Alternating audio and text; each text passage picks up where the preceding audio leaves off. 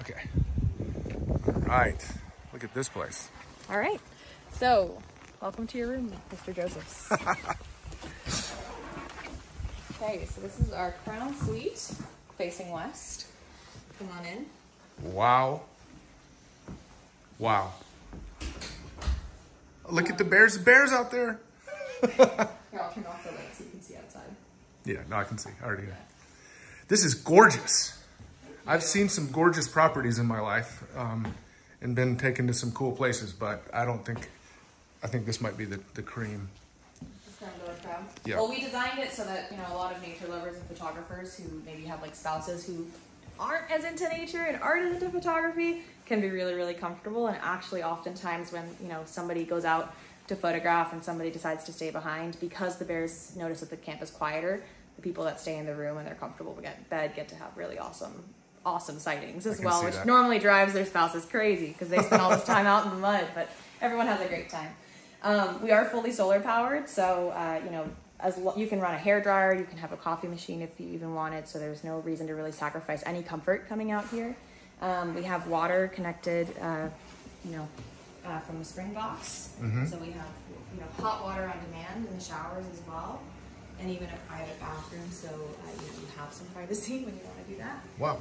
We even have remote control heater, so if you wanted to turn it on, I'm going to click it on and it'll light up in 2 seconds. Wow, that is sweet. Yeah, so you can have it on a thermostat if you want to. The mode just switches to that, and you just decide your desired temperature, and as long as the remote is on the other side of the room, it'll make sure that the room is heated to that temperature and maintained. Wow. One of the things I think is amazing is that it is a 3-story building, and that you said you did that because you could make the footprint less, right? Yeah, so if we step outside, I can show you a little bit. And the thing that's cool about that is that the view from up here is amazing. I'm sitting there watching I can see bears every time I look out the window. So when we chose the site for this location, I personally came out and saved every single tree I wanted to save. There's a bear trail right here that's kind of iconic, and you can see all the way down it from the log cabin, which is one of the original structures of the property. And then these trees that you see here are kind of the biggest ones of a thicket that were growing. And it was so dense that I couldn't stick my arm through without getting scratched up. The bears weren't walking through that thicket either. They go for the path of least resistance. So they were walking around it. So as far as they're concerned, the thicket has just changed material and shape, but it actually hasn't changed their path at all. We also wanted to make sure that people slept comfortably. So they were up and not on the ground floor. So those who are a little nervous about bears could, you know, rest easy knowing that they're very much out of their way. Even though this place is encircled by a strong electric fence, which I think is a very good idea. Yes, and we have multiple doors as well. So the doors that lead to the staircase as well, and that's like the most important one to make sure it's closed. So we have windows because it actually does get hot in here. So normally you don't even need to run the heat because you're getting so much sunlight. But the windows are there so that on the days that it is hot, you can open them, and it's always cooler where the forest is, so then you can pull in air from the forest. Nice. But the idea for this veranda is because the bears were historically, I mean, you can see there are bear trails. Yeah. They were walking through and in front of this thicket here. Sure. And so if someone wasn't comfortable being on the ground floor with the bears walking by, they could watch it all from above. And even photograph them from above. And actually recently a guest took a really awesome photo of a bear with a full reflection in that little pond, which is an angle that you wouldn't be able to get from lower down. Wow. So it just kind of offers a different vantage point. We have a really good view of what's going on this edge. Yes. And you get to kind of follow the bears as they walk around. We've already seen a ton and I've only been here a couple hours. Yeah, exactly. And so you can enter your room, you know, if bears are over here, instead of having to go through that door and come all the way around, you can just exit through the front of your room. Convenient, yep. And I want to show you something downstairs that will take us a minute to get to, but if I can, let's do it. Okay, let's do that. So last year we had various, photographers and nature enjoyers and birders and different people that kind of covered a lot of different people that we wanted to serve with this property to sort of see how they use the space and what they felt was missing. And one of the major points of feedback that I got, because we are trying to contain the people so that the bears can roam wild and on all the paths that they've always walked for generations, we wanted to make sure that people had an escape or like a release where they could be outside, enjoy the environment without having to, take away a path that the bears would have liked to walk. Sure. Yeah. So this is like a nice big deck, and when it's sunny, you can literally just, take a nap in those chairs. It's wonderful. Totally comfortable. We have thermocells as well, so you're not being eaten by mosquitoes.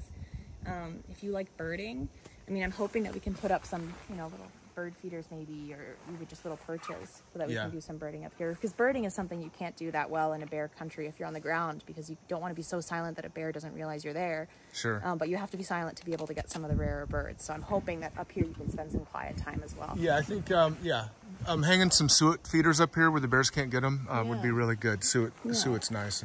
And a lot of the birds will appreciate it. Yeah.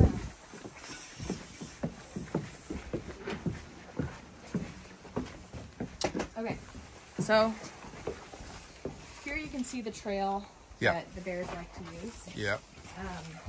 When people come up from their outings, there's the mudroom downstairs, but sometimes you left your slippers up by your room or something. So it's totally fine if you come up totally muddy. I mean, kind of from here down, it's normally expected to be a little bit dirty, but we actually built in a boot washing station.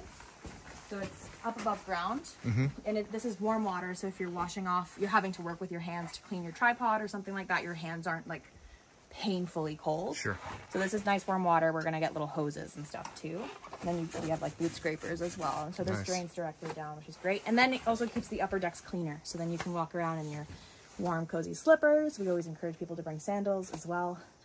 But if you wanted to just like sit and work here, because there's great Wi-Fi, you can sit here and be a lookout for the people that are below and let them know that there's a bear coming. And you can just send them a little text or something. Yeah. And actually, I mean, look how close the ground feels.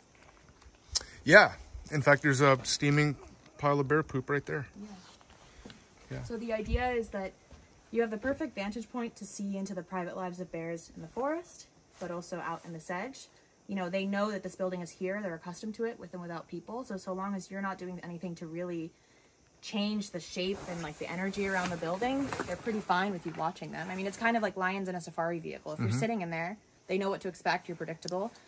If you stand up, they might get a little nervous. If you step out, they really don't like it. But you can get so close to a lion in a vehicle, you can get just as close with the bears here because they just know what to expect of us when we're contained. So I call this like a reverse zoo. People are, people are contained. Animals go free. Yeah. And it just lets us get much, much closer to them, but in a way that is safe. Everyone feels more comfortable, and it also just is less disruptive. So we're kind of hoping to model that. So we embrace the safari model of letting wildlife walk through camp. We take it on ourselves. Like the wild camp, like in Africa, sure. Yeah, we take it upon ourselves to take the measures that we need to feel comfortable without imposing anything unnecessary on the bears. And I will say from experience, this is a hot zone for bears. Oh. There are constantly bears going through, doing cool things, scratching on trees, just in the fireweed right in front of camp, doing everything, chasing each other around. If you've seen there's like an Apple TV show that was filmed here, and that tree right there. I was the guide for it. Yeah, oh, you were? Yes, that's right. I know, we did that, yeah. Those are like the different rub trees, and we've kind of also... tried our best to make sure that if you're up here, you can kind of get an interesting angle too. So that's another rub tree that's really popular with a couple of our bears. Yeah. Everybody loves to see bears rubbing on trees. Yeah, so they do some really awesome rubs all along here. And so it's also great to have this vantage point. This whole space, I mean, if you have battery on your phone, we can go down. I do, yeah.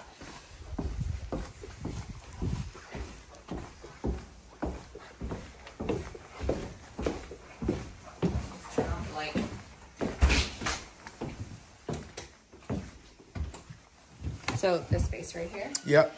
So this was a last minute addition. Originally, the stairs were going to be sort of where the building ended, where the wall ended. And then I realized I forgot the most important part of why I designed the building the way that I did, which is that I want you to have a front row seat to the bears rubbing on the trees. So okay. This is like a little blind. It is a blind. So you can take a seat if you want. Amazing. And we have, you know, it's really important for photographers to be able to shoot at eye level or below. I mean, that just feels really epic. And so these windows open. You can sit here kind of ready to go with the window already open and have your camera. You can put bean bags if you want bean bags or tripods. And we can take down the fence if you're going to be spending time here. But then you're basically, you know, ready to get an incredible shot of a bear rubbing just a few meters away. Wow. And if you know, just want to watch, this is actually pretty nice. Yeah. You just rest your head and see it going on. Yeah. Wow. Open too. So I'm sure you're gonna get plenty of shots of bears like this. And these windows wrap all around the building. So as bears walk by, you could get a photo, because photographers were saying, there's one photographer in particular was like, it's torture to be in a building and not be able to take a photo with my glass. You know, they don't want to, you spend thousands of dollars on really, really nice lenses. You're paying for that really high quality glass to make sure that the image is distorted. You don't want to shoot through this stuff. You don't want to shoot through a window. And so that's why it was important that the window's open without having to step outside. And I didn't want photographers to be tempted to go outside on their own when there was a bear and no one was around. So my solution for that was, okay, windows and an electric fence to make, you know, as like a second barrier, but windows that open so you can take photos with nothing in the way safely. And you sleep literally in the building that you can do that from. So you can come, if you're awake in the early hours, you might as well be down here when no one else is awake and making noise and seeing what bears come by. You might be the one who gets the most incredible footage ever because you were here putting in the work. And you have Wi-Fi, it's heated, there's a bathroom, there's 2 bathrooms on the ground floor here. You could have coffee and tea, like this can be the place that you spend your time. Or you can stay upstairs in your room, either way. And one of the things I love about just being able to look out into the sedge is you can normally tell when bears are coming into camp. So you can spend your time on your computer kind of keeping an eye on that one bear that you're waiting for. And then when they get close enough, you come downstairs just to wait for them. Basically to walk by camp. So it's really exciting. Yeah, and there's a lot of opportunities for bears with fireweed, which is one of the best things. Yeah. It's my favorites. Especially on that side. Yeah. Yeah. Anyway. Okay.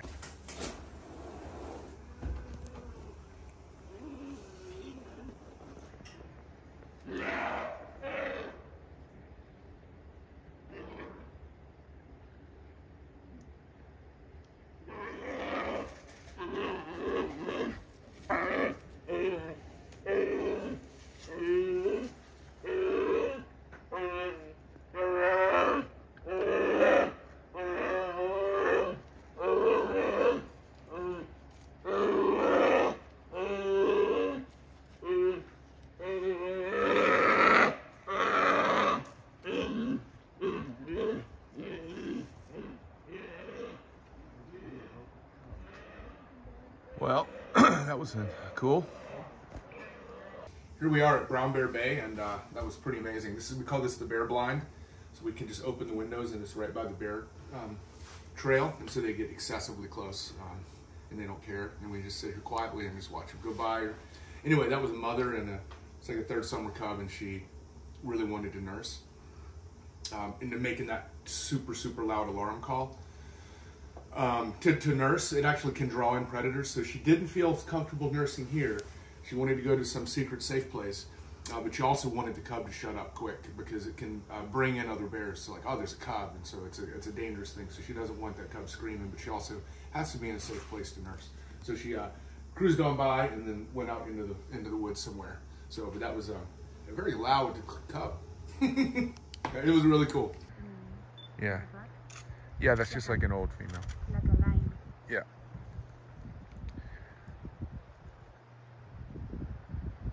She's gonna walk by.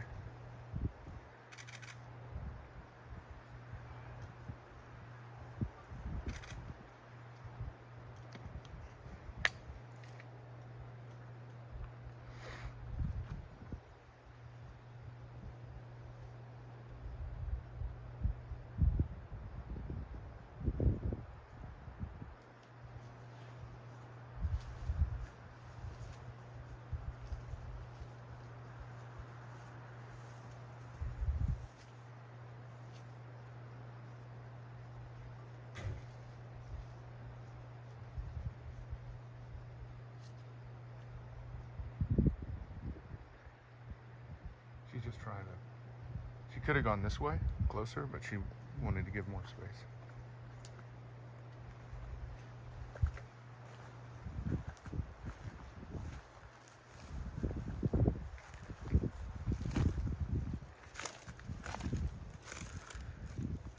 Yeah, she's gone. That's cool. Yeah. Oh, very nice. Thank you. Sure. You guys are just eating dinner and there's just some bears walking up? I don't get it. It wants a bowl of soup. You want some soup? Look at this dude. All right.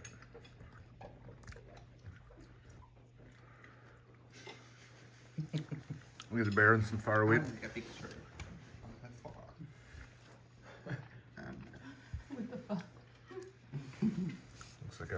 teenage male. That looks like, is that Chris Ang's bear? Yeah, he was here earlier. He looked Yeah. me in my eyes. Chris He And did? I kept telling people there was a bear out the window. and Look at the no bear one in the did. fireweed. Really? That's nice. It's not like Chris Ang's bear, but he just took an iconic photo of that bear.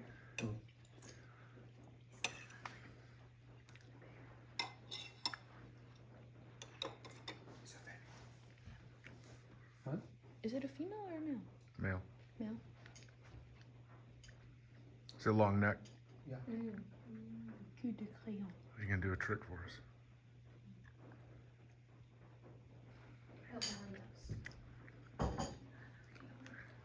I've had some nice views at certain places where I was eating dinner, but nothing compares to this.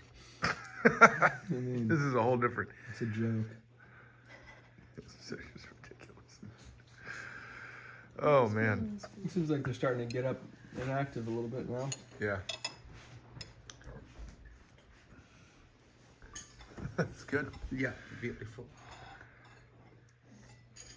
I'm just curious what he'll do, just so I know the tolerance. Is Marta okay? Oh yeah. See? Yeah, she's reading a book. Oh.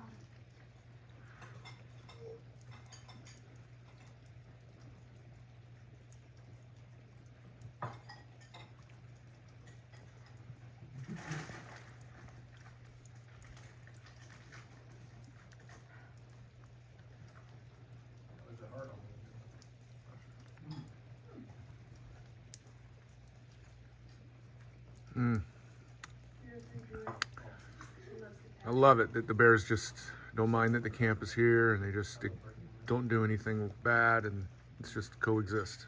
You know, why not?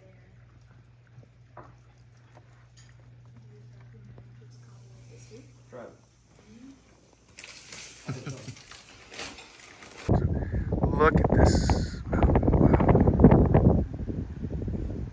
Wow. So